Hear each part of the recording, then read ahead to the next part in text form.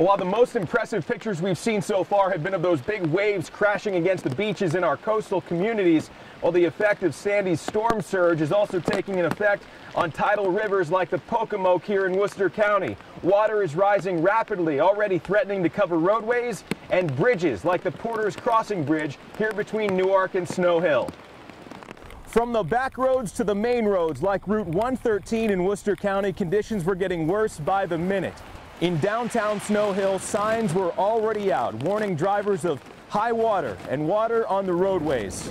In an area where even lesser storms have been known to drive the Pocomoke River over its banks, local residents were buckling down even more with the threat of Sandy. I'm getting a little gas, getting a little milk, getting ready to go.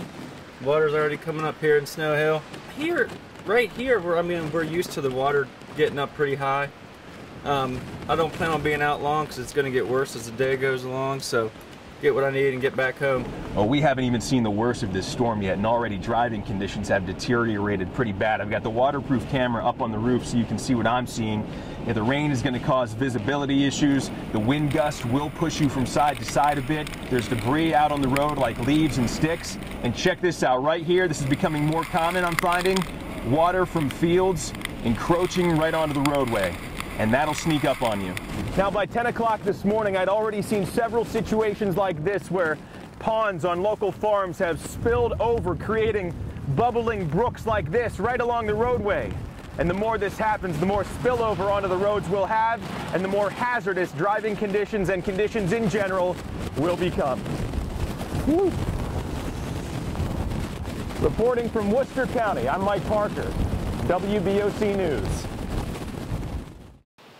Well, I'm here at the Porter's Crossing Bridge in Worcester County, which sits between Newark to the north and Snow Hill to the south. Definitely not one of the biggest bridges as far as traffic volume goes, but a really well-known landmark, especially to local fishermen. And if you remember, we were here yesterday when we saw, prior to Sandy's landfall, that the Pocomoke River was slowly beginning to rise.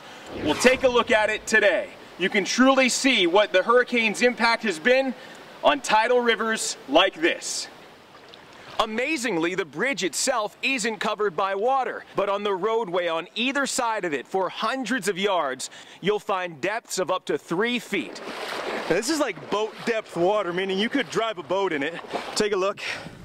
Got my waders on, and the tide has been rising so quick I wasn't actually sure. I was kind of worried if I parked my car far enough from the water so that if in case the tide was rising, it'd still be there when I got back. Luckily, it's still there.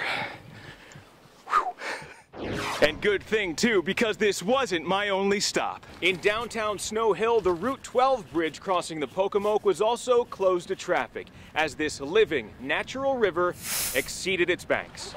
These are my special rain boots that I like to make. These are the redneck engineering rain boots. And for those out enjoying their newest piece of local history, it was also a chance to cure some cabin fever. We don't have any power. I mean, I feel like we're quite literally like living on the river, like they say Snow Hill is. But it's crazy out here. But there's nothing better to do, so I guess we just thought we'd play in it. And while the tide will eventually drop and bridges like the one here at Porter's Crossing will eventually reopen to traffic, with downed trees like this one now up and down the Pocomoke, the impact on people who enjoy rivers like this recreationally for activities like kayaking and fishing is yet to be felt. And it could be a very long time until things are back to normal. Reporting in Worcester County, I'm Mike Parker, WBOC News. Well, right now, the road leading into Assateague Island State Park and National Seashore looks something like this. Big downed trees and park rangers at the entrance telling people to turn around. Evidence from Hurricane Sandy's damaging winds can be seen about a half-mile away from the park entrance along Assateague Road, where crews were busy on Tuesday morning cleaning up tree debris and fixing power lines. Yeah, park's closed. It's going to be closed for a definite period of time here. Meanwhile, the park remains completely closed off to the public and only authorized personnel is able to get through orange barriers at the discretion of the park rangers standing guard.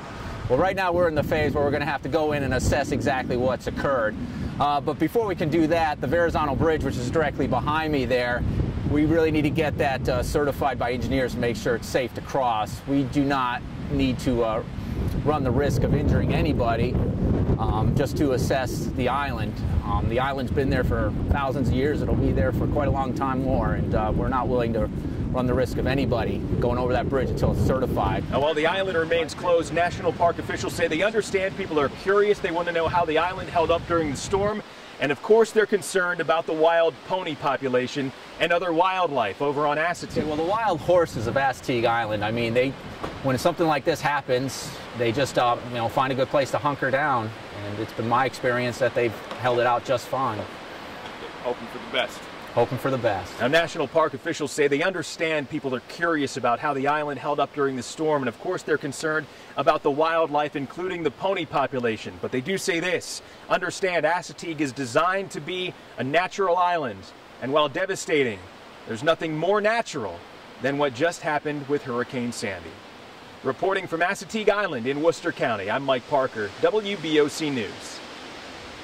So for now, I'm going to have to be your eyes out here, as earlier today I got some exclusive access riding along with the National Park Service as we assess just how Hurricane Sandy has impacted this beloved natural island.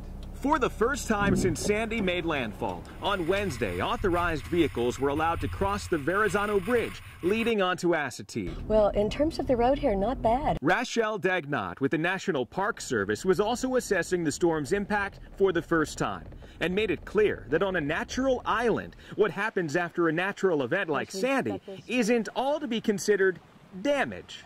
When we talk about the island, we're talking about changes that we expect to occur, impacts that change the environment. When we talk about our developed areas, we're talking about buildings. And boardwalks, like this one on the island's bayside, and this section of parking lot reduced to chunks. On our way to inspect the ocean side of the island, we see one of the encouraging signs we've been waiting for. Resilient wildlife, like this white-tailed deer, have weathered the storm, as have the herd of wild horses, so dear to so many. The horses have been here for 300 years. They've not only survived that period, they have thrived during that period. It will take some time to determine where each of the bands is and what's occurred while we've been gone. On the coast, white sand has been blown from the surface, leaving heavier black grains in its place. And what looks like a seashell scavenging paradise also bears its scars. Years ago, someone with very good intentions strapped together a bunch of old car tires to form an artificial reef offshore. Well, nature had other plans. And you can see there are now hundreds of these old tires that have come to rest on the beach. While it could take weeks to clean up trash and debris from beaches and roads, Sandy's impact on Assateague isn't as bad as perhaps it could have been. And portions of the state park are set to reopen Thursday morning, with the national park on schedule for a noontime Friday reopening. Reporting from Assateague Island in Worcester County, I'm Mike Parker, WBOC News.